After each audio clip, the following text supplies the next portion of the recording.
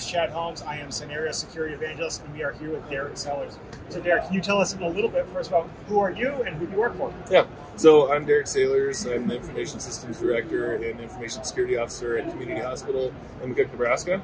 I've been in healthcare for about 15 years at this point, mainly focusing on cybersecurity within the last 7 to 8 years. Yeah, great. And this is the first time we've talked since HIMSS last year. Last year. Yeah, right? So down in Orlando. Can you tell me a little bit about your journey over the last year in terms of IoT security? Yeah, because we didn't have any, right? Yeah, and so when we just like most people don't have any, right? Exactly. Yeah. We didn't have anything, and we met you guys down there at HIMSS, and it was like, wow, this is such a massive gap that we don't have any solution for this at all. And that's what really started driving the conversation after speaking with you and everybody else.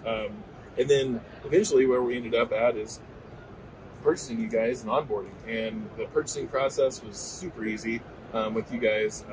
It was fun, which is something that I enjoy. Like, it was just fun dealing with our salespeople and the onboarding team and the project management and everything like that. So shout out to Will and Peter. They were amazing, and Erez and everybody else. So yeah. Great.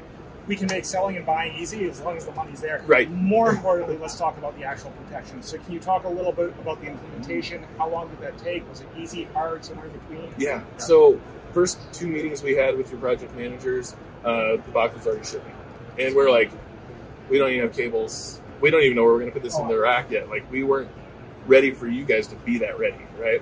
Which was good for us because, the box showed up, we plugged it in, configured it to start looking at stuff, and then we let it run for a while before we even had our next project management call.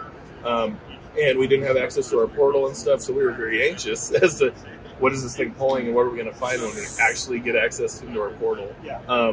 And what we found out when we actually got access to the portal and worked with your project management team to onboard was there was a lot of things that we didn't even realize we had on the network, which, as someone that was a network engineer before that, I took a lot of pride in knowing what every IP was issued, MAC addresses and, different VLANs and segmentation and stuff. And then all of a sudden, this, like we were talking about earlier, Nintendo starts showing up.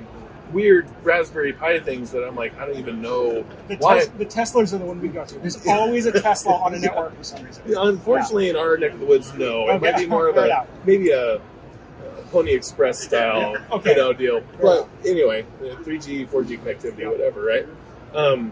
So as we started scoping this, it became a lot more than just what we bought it for originally, which was biomed. Yep. We wanted to see our radiology modalities. We wanted to see our lab equipment and everything like that. But what we didn't realize is that there was a lot more components that weren't just a CT machine. That CT machine also had 2 Raspberry Pis that did some of the environmental monitoring that we issued IPs for, but we had no idea really what they were doing. So as the sensor continued to pick up things and look at things, we realized what the scope was. So after running it for about 2 months, along with some of our other security platform things, we consolidated a big executive report and went to the board. And when we went to the board, usually, at least in our neck of the woods, cybersecurity is definitely like, oh, the IT guys handle it. We don't care. Right. We did a very elaborate presentation on this with your executive summary reports and everything like that. We added a few different dynamics in there that we thought would be more beneficial to try to maybe make things a little bit more understandable for our board that aren't, privy to some of the terminology. Customize the message to your audience. Exactly, yeah. And what we found out was they were just as almost dumbfounded as we were. Like, wow, you guys are dealing with a lot more than just computers and servers. Mm-hmm. You're dealing with a ton of components, and that's where the IoT and IOMT thing really came into play for us. Was we were able to really discover a lot of stuff. And now what we can do is, using some of your tools that are built in there, looking at patch updates and stuff, because we have vendors that we pay massive amounts of money to service these things and update these things where we didn't even know we had it. Right. So now it's really helped us engage and utilize a lot more of our service contracts, as well as create a safer network. So it's not just about security. You're using it for much more than you're finding devices. You're making sure your other vendors are being kept honest on what they're supposed to be doing. You mentioned this went to the board level for your initial presentation. Is that a one-time thing? Is it, hey, we are doing cybersecurity, don't worry, or are they seeing it more regularly? Well, you know, it's interesting you say that, because when we took it, I felt after that presentation that I spooked them. I was like, oh crap, they are not going to want to see, like, I really just nerded out on them and everything like that. And what I found out is, they're like, well, that was very valuable, but I can't waste an hour every month at a board meeting going over cybersecurity. So what we did is we consolidated that executive summary. It was pretty large. We consolidated it down to the stuff they really wanted to see. And it took a little fine tuning, and we would just give it to them and just think, is this good? And they're like, no, that's a little bit too much. Like our administrative council would kind of drive that conversation a little bit. But yeah, where we got it to is it's a nice consolidated report. They review it once a month at the board meeting and make sure, and we do it with all of our other executive summaries too. So it's kind of a packet they get of cybersecurity things, and they go through it, they review it, and if they have any questions, they come directly to me, which is awesome. Yeah, so it's been really neat. So you're a vendor's dream customer right now. The buying was fast, the implementation is fast. Right. You're finding more benefits. Where do you go from here? What else are you going to use the platform for? Where is your focus going forward? Right. So a lot of it now is, we have identified the things. We're getting the vendors in to start patching stuff. We're reading a lot on the MDS2 sheets on knowing what we can do and taking advantage of that. And possibly going to have some cost savings as a result of it. Yep. Because if I can do my own vital monitor upgrades and stuff like that, well, then I don't have to pay that guy to come in and do it anymore. Yeah. So we may even see a cost savings as a result of the information that we're getting from you guys. And having those MDS2s digitized and right there, not having to chase them with vendors, so awesome, handy. Right? Yes, yeah. Absolutely. And from our accreditation body, when they come in, we can print that off for them right there and be like, yep, this is why we did this upgrade. Yeah. Because we can do it. We're enabled to do it. FDA regulated, whatever. This says we can do it. Yeah.